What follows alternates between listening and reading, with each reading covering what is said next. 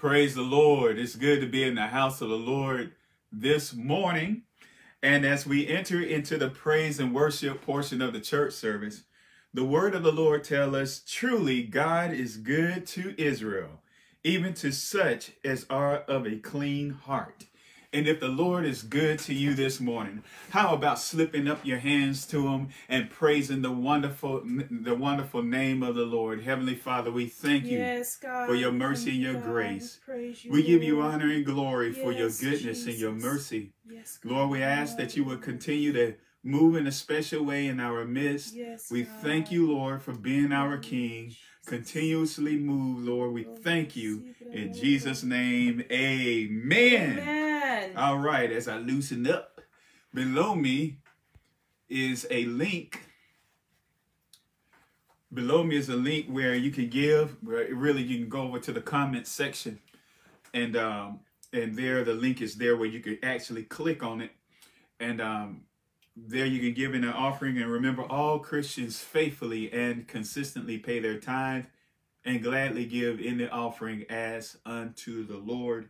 And so we appreciate you for your giving, and let's continue to do that. And we are on to something, and I want to push this work forward, right? So looking forward to some good things.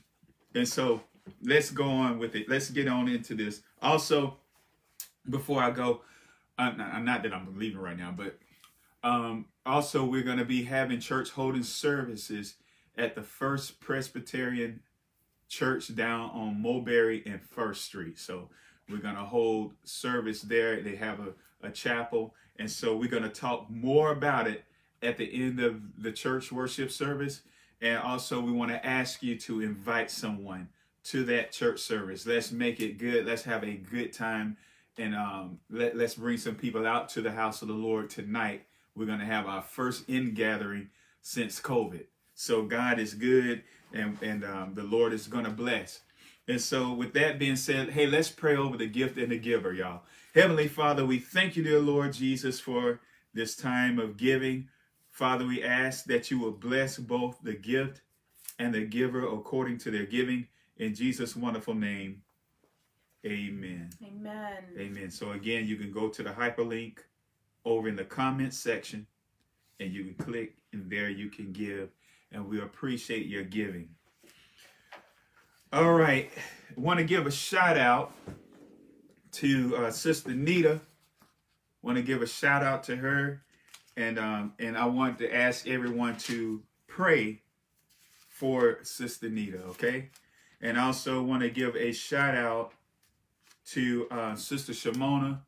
I also want to ask everyone to pray for Sister Shimona. All right? She probably was like, you know, why Pastor have everybody? Just pray for it, you know. Amen. Just pray. And we just want to lift people up in prayer. Amen. and things. And also want to give a shout out to Sister Brittany and her family. And so, and want to give a shout out to Tobias if he is listening. Okay? A shout out to Sister Serrano.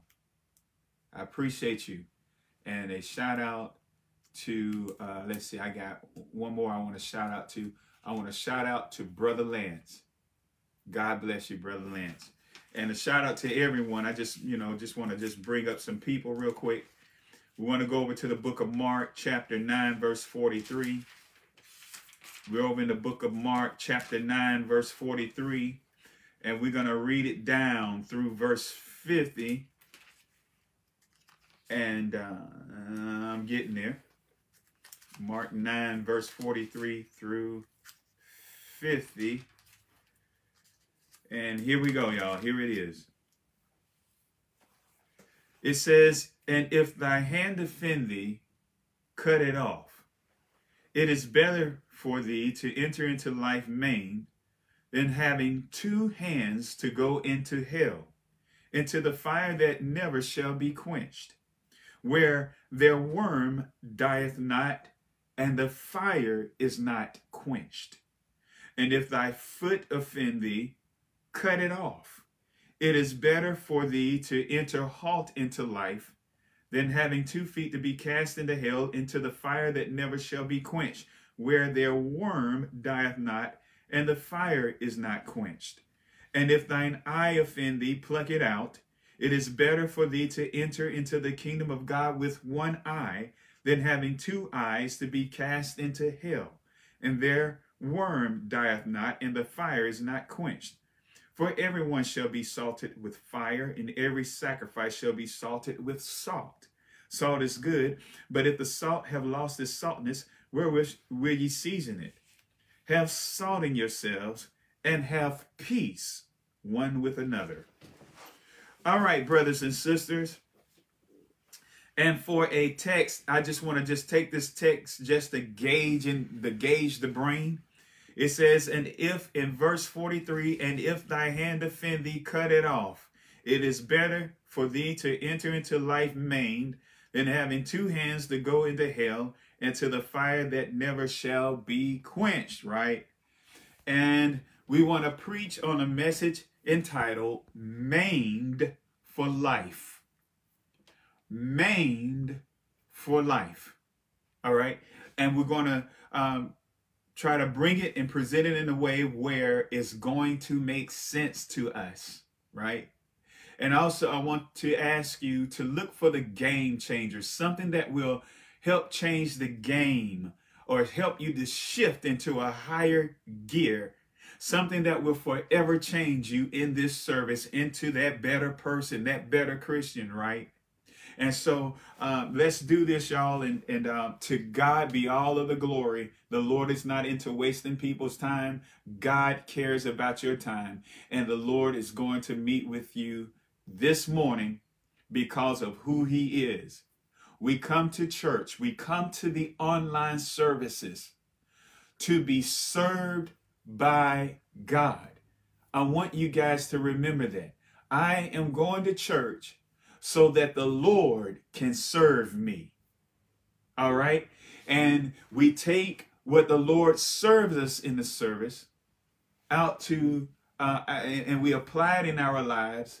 We live it outside the doors. Yes, we're here to worship God. Yes, but this is a church service. It is a service. All right, to supply people with the very things that they need to navigate in this life for God. All right, so let's do this, y'all. Sister Davis, ma'am, if you don't mind asking God's blessing. Lord, thank you for your words of truth and power, God. Father, I pray that you would help us all to be attentive to the message that you have for each and every one of us individually this morning. Lord, I pray that you would give us ears to hear and hearts ready and thirsty to receive your word. Father, I pray also that you would make preaching easy for the man of God. Hide him behind the cross, Lord, so that all sees only you, Lord. We are careful to give you the praise, the honor, and all glory for what is accomplished in this service this morning and what will be accomplished in the lives of those who hear and watch in the future. We are careful and we give you all praise. In Jesus' name, amen. Amen. Maimed for life. And in getting this message, I said, well, that's quite a title. I don't know how attractive it will be just looking at the face of it. But it is what it is. And thank God for those who are listening this morning. And also, if something is going on with the video, somebody please let us know. Amen. All right, at the service. I got Sister Brittany. She's gonna be on top of that for me. But anyway, let's do this, y'all. Maimed for life. And looking at this scriptures, it seemed pretty brutal, seemed pretty drastic and everything. But there's really a blessing that proceeds from this word.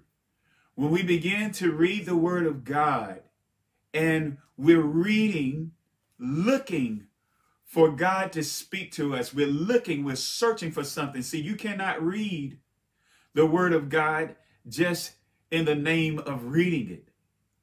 I'm just going to read the word for whatever reason, but you got to read it with purpose. That's what I'm trying to say. And when you read it with the purpose of, I really want God to speak to me. I want the Lord to guide me and really show me I am seeking something that's going to help me from the scripture. Amen. Right? And when we read it from that standpoint, the words of the Lord begins to lift off the pages and begins to impress our heart, begins to deal with us, because the word of God is God's heart. It is God's heart reaching out to our heart. Yes. And so let's do this. Let's take a look at this blessing here. Maimed for life. When somebody loses an eye, it seems like the ears begin to take over. They lose both their eyes, and all of a sudden they're able to hear sounds better than what a person can hear who have their eyes. Okay? If you take a person, if you cut both the person's arms off, they become more coordinated with their feet, right? They're better coordinated with their feet than a person who has their arms and their feet. And it's very amazing how you can see them, even those who have no arms. Some of them can play the guitar with their feet. They would not have ever played the guitar with their feet if they still had their arms. Listen to me, y'all. Listen to me. Follow me, right?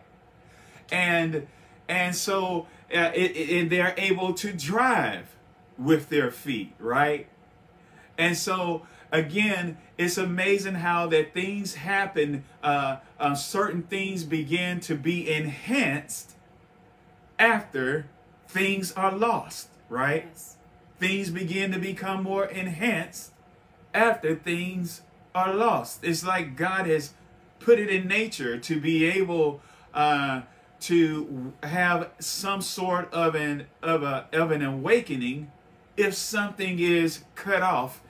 And that can be physically, and that is no doubt also spiritually. Most definitely spiritually. Now follow me for a moment. So come back to me. All right, now check it out. Maimed for life. Here we go. It's impossible to have a impoverished mindset and a successful mindset at the same time. You can't have these two mindsets, right? Again, it is impossible to have a impoverished mindset and a successful mindset at the same time. Amen. It is impossible to be spiritual minded and carnal minded at the same time.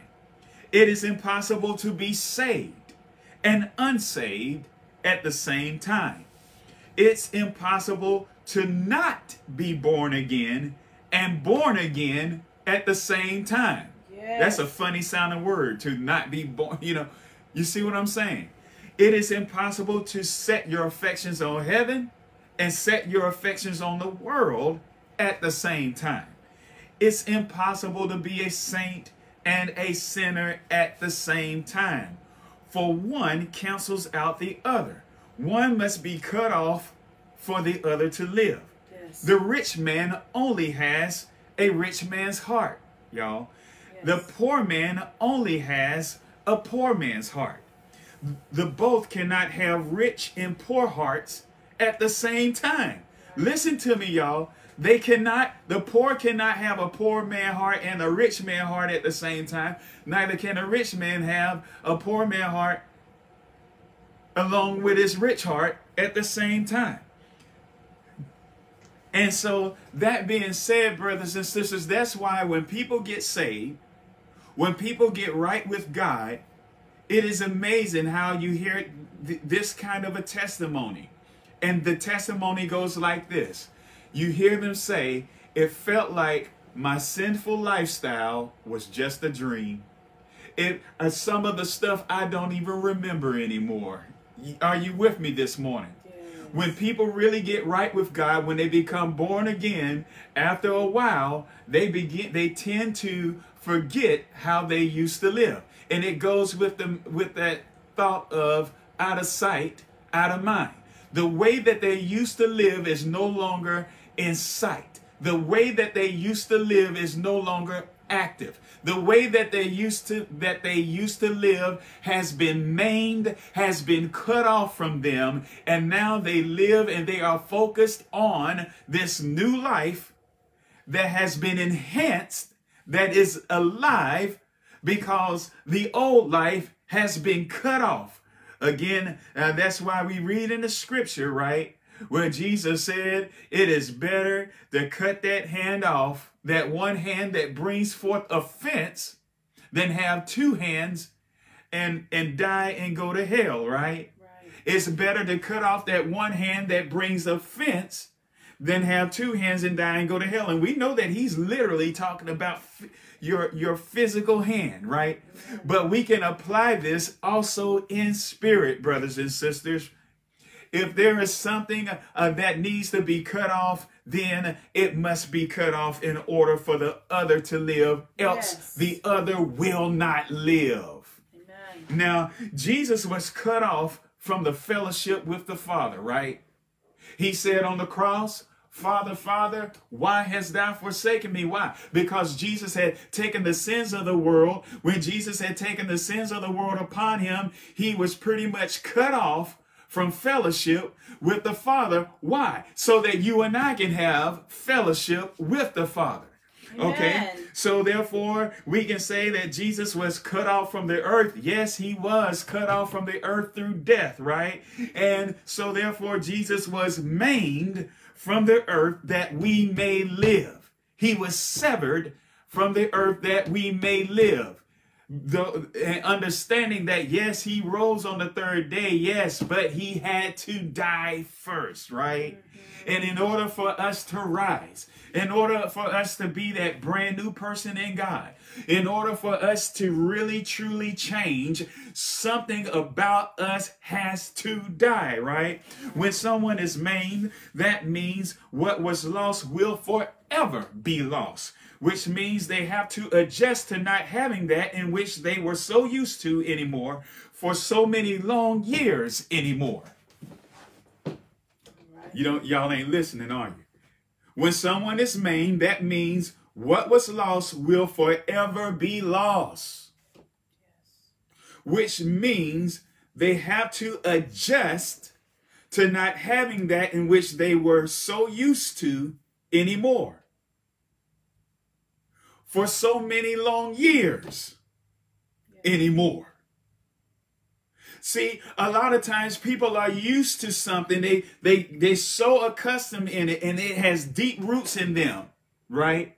But when that thing get cut off, that thing that they depended on, that lifestyle that they leaned on, that comfort zone, when it get cut off, that is when the person has to adjust to something else. Yes. And this morning, I hope someone is willing to cut off the old life, willing to let go of the old life so that they can adjust to becoming dependent on the Savior. Amen. When they are dependent on the Savior, that is when they know what it is to be saved.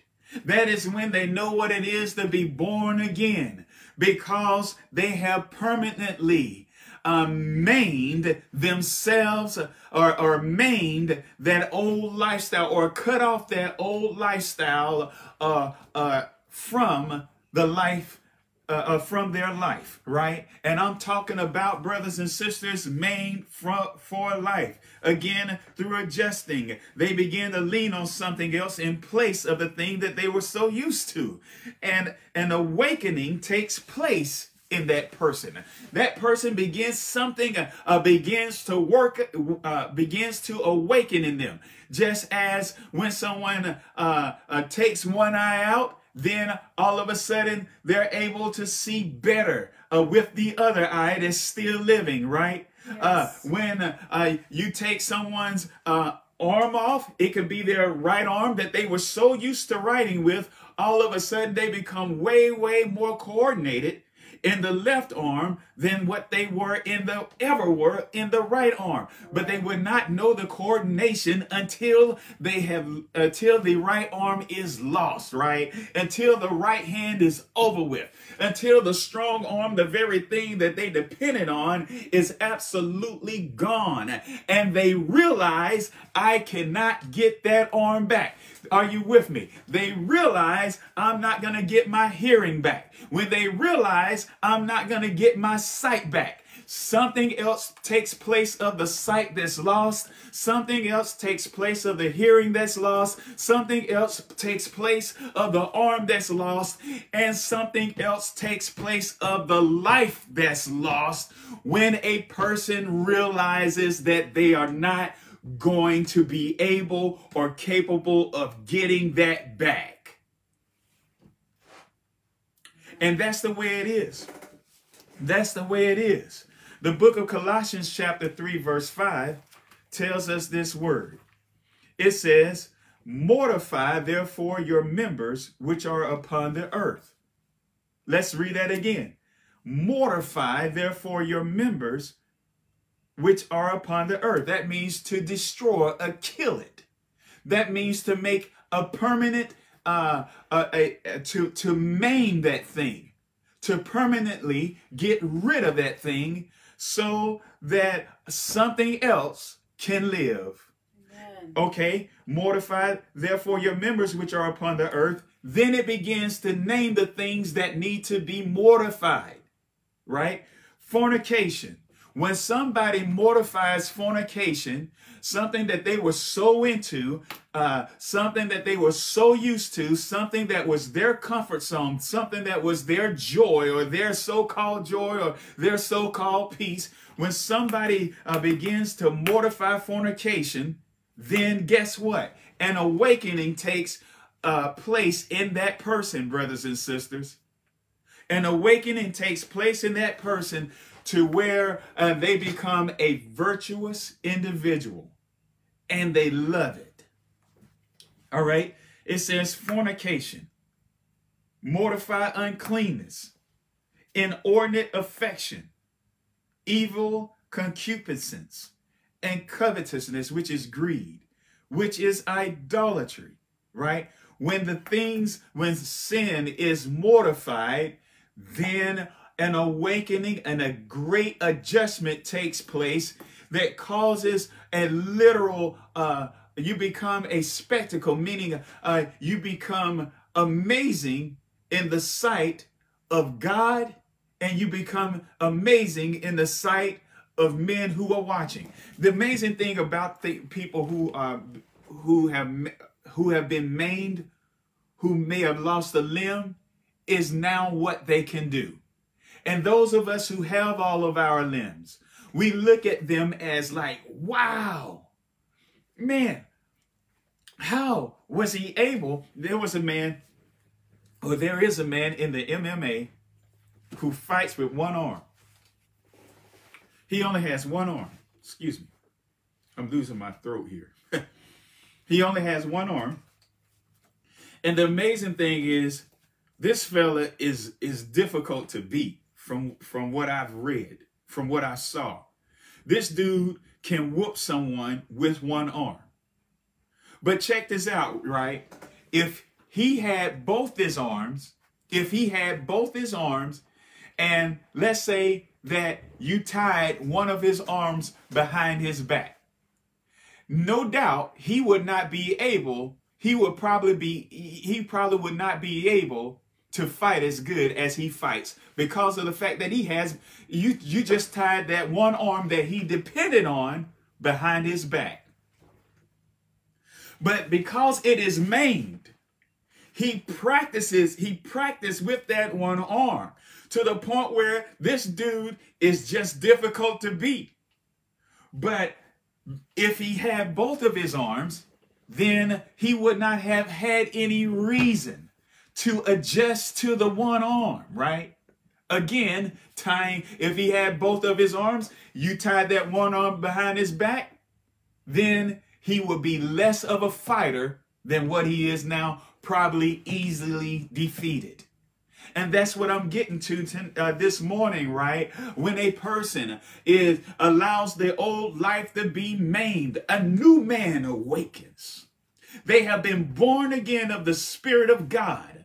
They have listened to the word of the Lord as Jesus begins to deal with them about their sins, as the Holy Spirit begins to talk to them, as Jesus is exalted in their lives, and they begin to see that Jesus died for our sins. They begin to see the destruction of a person's life if they continue in sin and ultimately die and go to hell, right? When they make up their mind and they come to God and they begin to repent of their sins and they come to the Lord and they have been born again because they've asked for forgiveness, then all of a sudden they become more coordinated with that new man or that new woman. They begin to adjust. They begin to live for it and begin to walk with God, and they begin to become more and more forgetful of the old life that they used to live, saying, I cannot believe that I used to behave that way. It becomes like a dream of something because of the fact that the new focus is the new life, walking with God, and the old life is out of sight. Why? Because the old life has been destroyed. Y'all ain't hearing me. Y'all ain't hearing me this morning. I remember when I was riding down the street not too long ago, and just to give a little bit more potency to the memory, I began to share with a friend of mine. I said, you know what? One thing that's kind of a little bit, I know this is going to happen. I'm going to begin to forget how I used to be. When I say how I used to be, I'm talking about how I used to be in recent years because of the change that's taken place in my life as a Christian and as a man of God.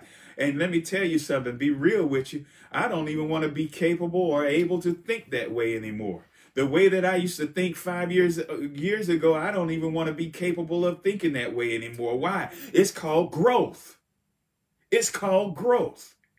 And not to forget where you come from. I'm not saying that, right? We know that it's by the grace of God that we are what we are, right? Amen. But the thing is, there is nothing wrong with this, being so engrossed in being right with God and walking with the Lord and knowing him in a reality and having this new life and having this great awakening take place in us. This new man, this strong individual for God, this man that has a total different mindset, right? This sister that has a total different mindset. Why? Because they have the mind of Christ. They are different, and naturally, as a person who takes up a new language and begins to learn it, becomes engrossed in it, becomes very fluent in that thing, begins to forget their native tongue, begin to forget some of the words in their native tongue,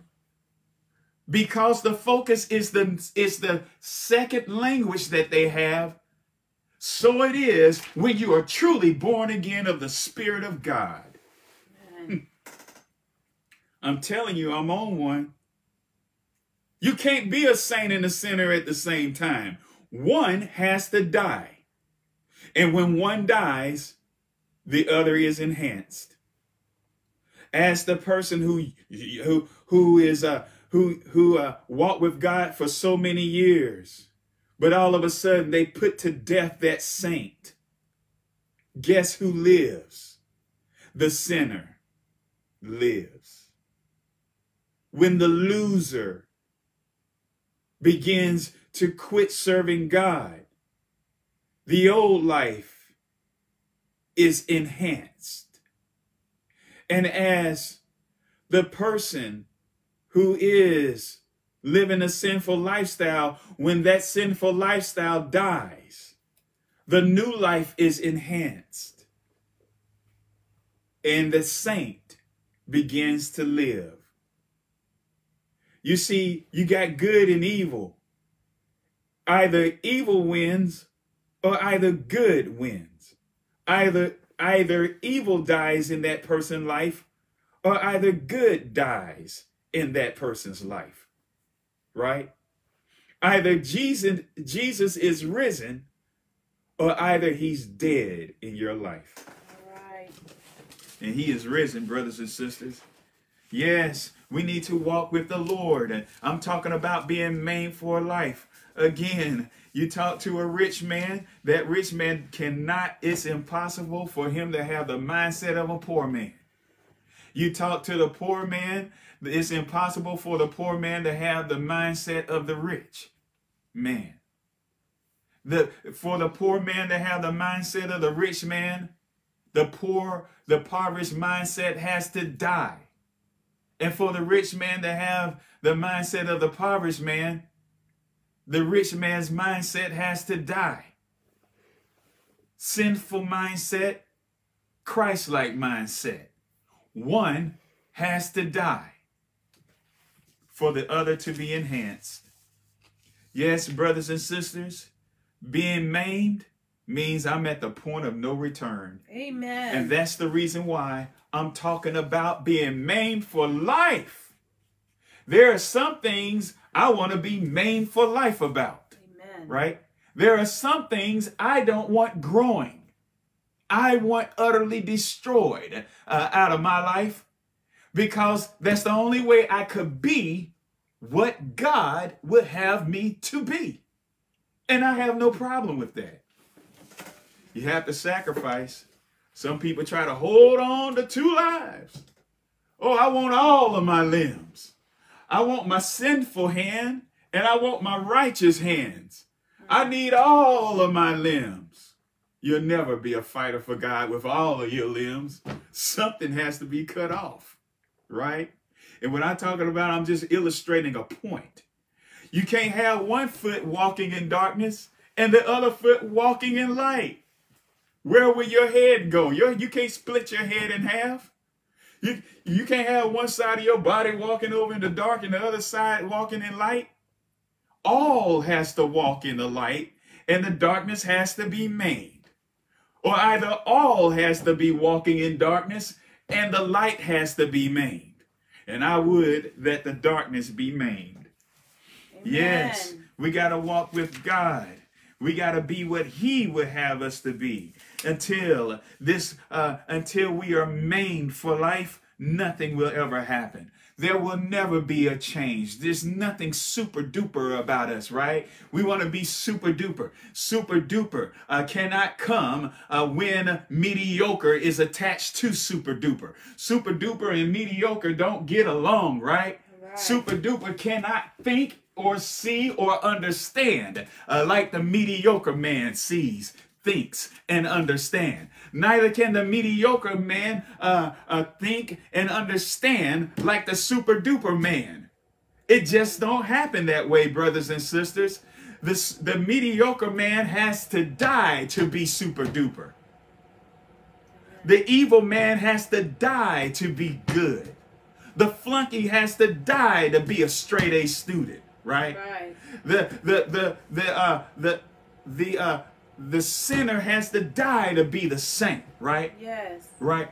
Saul had to die in order to become Paul. Yes. It's just the way that it is. Amen. Jacob had to die to become Israel, right? Yes. And Jesus had to die to become the Savior. Amen. Right?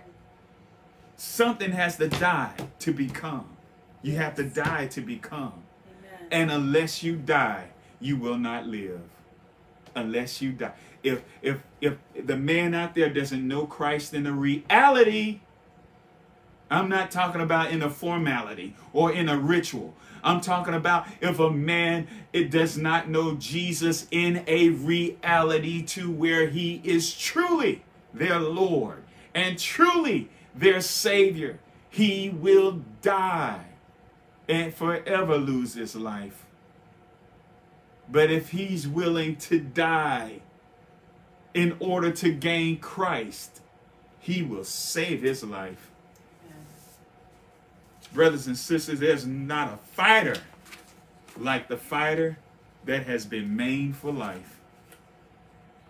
That dude is giving up something in order to gain something.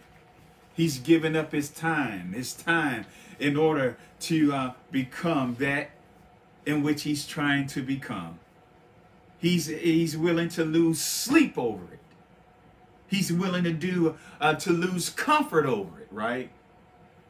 They're willing to lose whatever in order to get that, because there is something about them that has been maimed.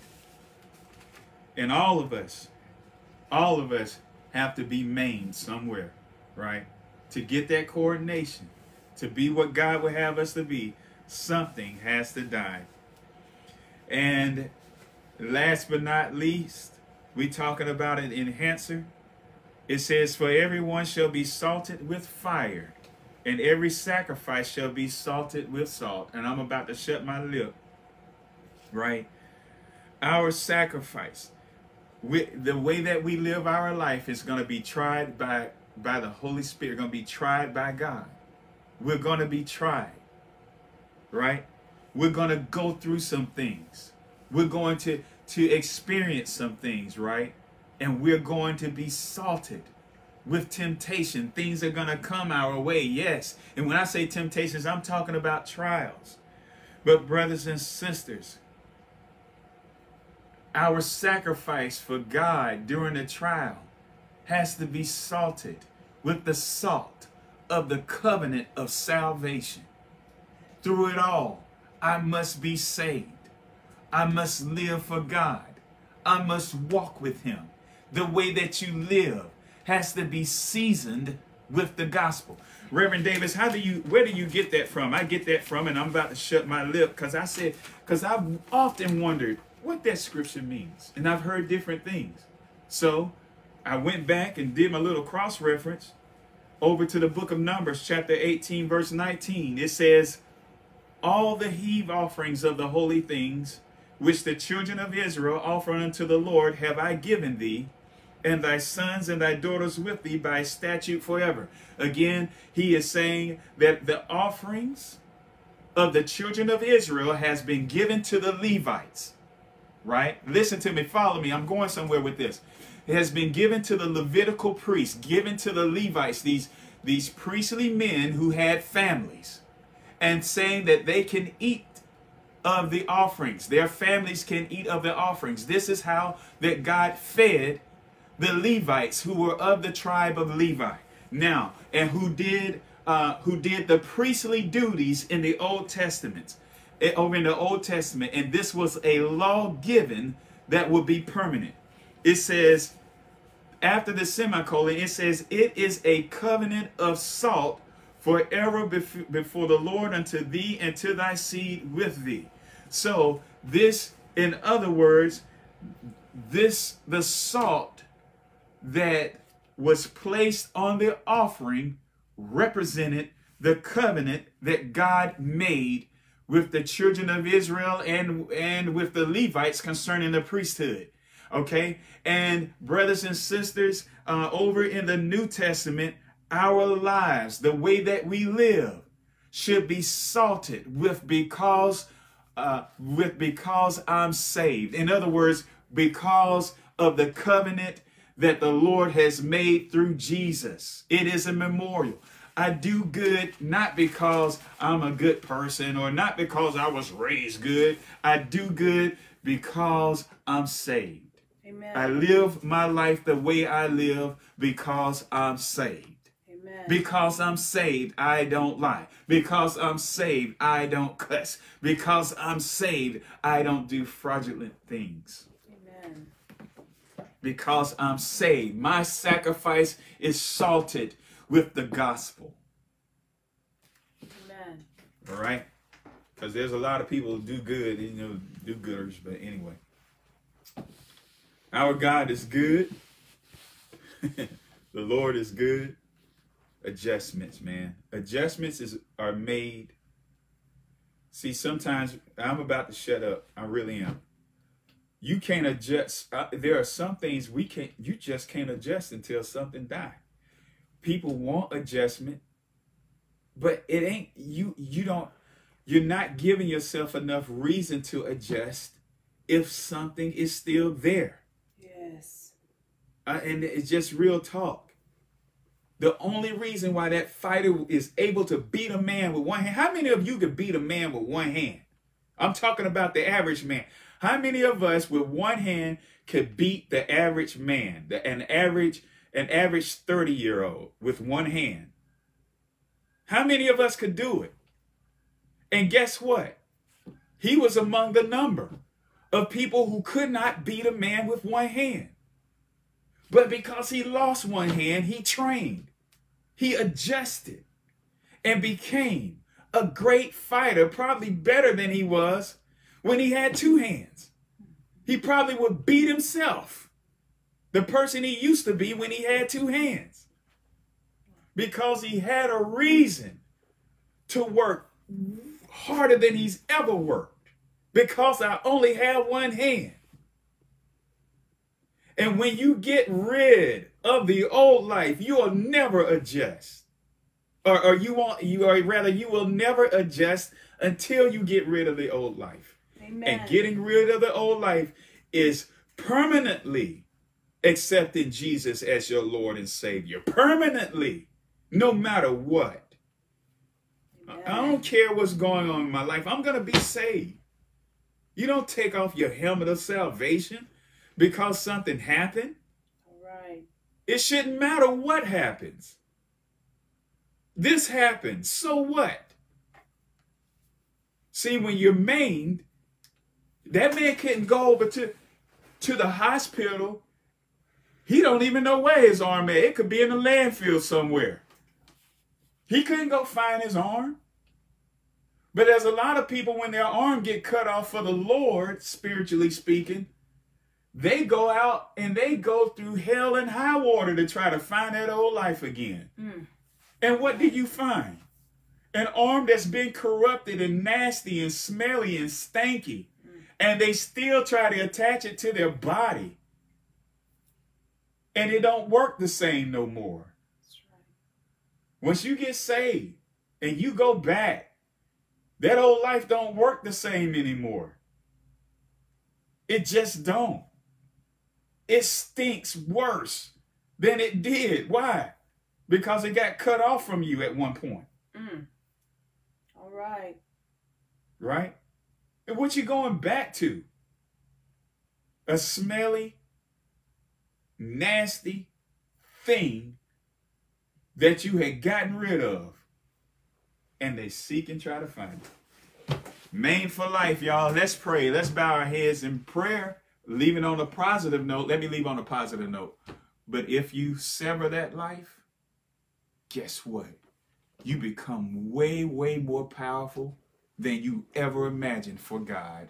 Amen. You are on your way to heaven, feeling the presence of the Lord. Right? Amen. And Jesus said, let's go higher. Cut that thing off that's dragging you down, that's bringing forth an offense to you and to God. That's a stumbling block. Cut it off. Right. Make up your mind. Yes. Make a permanent thing happen. All right? And you will adjust and understand the things that are of God. Let's bow our heads in reverence to the Lord. Heavenly Father, we thank you, dear Lord Jesus, for the things that you have done. Let us continue to walk with you and be what you would have us to be, and say what you would have us to say, and go where you would have us to go. In Jesus' wonderful name. If you don't know the Lord as your Savior, pray after me. Heavenly Father, forgive me of my sins. I am cutting off the old lifestyle, and I'm cutting it off permanently. I will never, ever go back to the way I used to live. From this day forward, I will walk with you and be what you would have me to be, no matter what. In Jesus' name, amen. Hey, God bless you, and don't leave. We're going to be having church tonight, an in-gathering at the First Presbyterian Church on Mulberry and First Street. Where I want you to park is on the First Street side. I want you to park on the First Street side. There's a little parking space right off on the side, and you will see the First Presbyterian Church van on the right, or if you're coming from Riverside Drive, you'll see it on the right. Okay, if you're coming from Eisenhower or Mercer University, it'll be on your left. Okay, and there's a small chapel when you get out your car and you cross First Street over, going through you're gonna see the breezeway. You'll see the small chapel on the right hand side, and you come into that door. And what we're gonna do is we're probably gonna have the door open so you can see exactly where you need to go. All right, and maybe somebody's standing out. So we really want you to come, and there are going to be some people there who are looking for you to come. All right, by you coming out, it will pretty much help us to continue to have church there. If we sit back and not and try and don't make it to this church service, it can be somewhat of a hampering, because the people there want to meet you. So this is very serious and very important, okay, that you make it. It's very serious and important that you make it. If you're concerned about this work, I want you to make it, okay? If you're concerned about what's happening, and you have the same burden I have for the work, I want you to make it. Hey, may God bless you real good. And look, get there by 6. We can't do what we've been doing over at Riverside Drive, 4100 Riverside Drive. I give you a time, you get there 5 or 10 minutes late. We're going to have to be disciplined, at least today. Okay? At least today. All right. Forget being there at 6. Get there at 5:45. Get there early. All right? Again, we can't do like we did at Riverside Drive, church at 6:30, and we get there at 6:40. All right? The key to being on time is starting early. Starting early. If you need to get dressed at 5, let's start getting dressed at 5 o'clock. You need to get dressed at 4:30, get dressed at 4:30. All right? So I'm just saying, and I'm coming this way because of what I've seen. Only because of what I've seen with revivals and church and all that. So try to get there. Let's cut procrastination. Maim that thing, okay? So that we can adjust and be where we need to be on time. And guess what? When we get like that, it's a blessing. It'll be a blessing to you personally. All right? You can use that as a tool because you're developing discipline. So anyway, hey, may God bless you real good. Look forward to seeing you, and it's a beautiful place too, y'all. Wait till you see it. To me, it's beautiful. So let's come on out. Hey, God bless you real good. Church tonight.